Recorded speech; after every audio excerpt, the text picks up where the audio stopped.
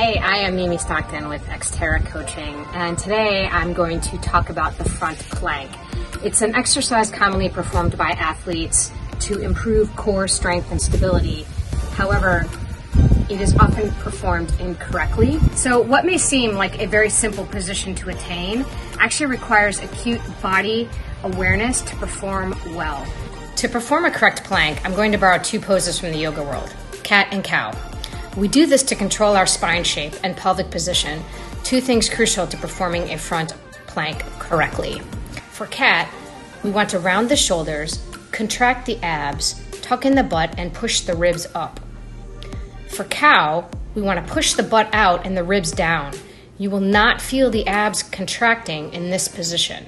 Next, practice performing these positions on a chair or elevated bench. Feel the difference in the core area as you do each pose. When you are in cat position, you are contracting the abs and performing the plank in the correct manner.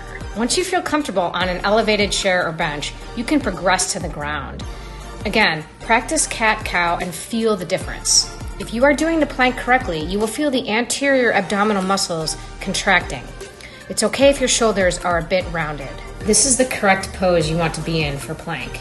And always make sure you are mindful of your body position.